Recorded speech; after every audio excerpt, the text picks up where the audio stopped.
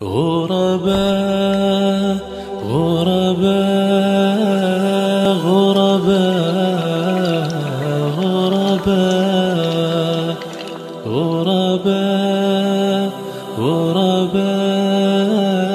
غرباء غرباء وہ رمضان جس کے بارے میں رسول اللہ صلی اللہ علیہ وسلم نے فرمایا اتنا مبارک مہینہ، ایک انسان عام دنوں میں عمرہ کرتا ہے، ایک انسان حج کرتا ہے، اگر کوئی انسان اس کی 100 سال عمر بھی ہو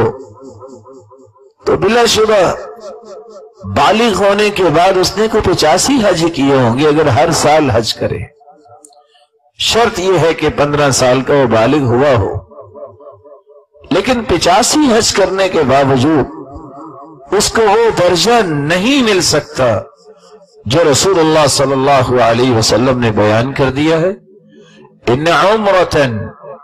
فی رمضان تعدل حج او حجۃ معی۔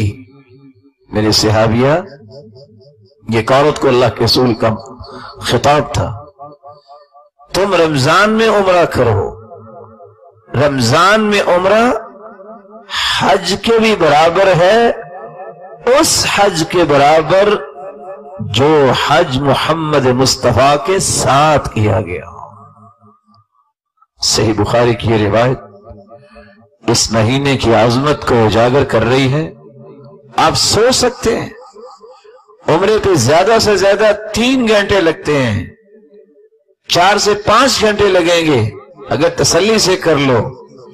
حج کا پروسیس کتنا اور پروسیجر کتنا لمبا ہے،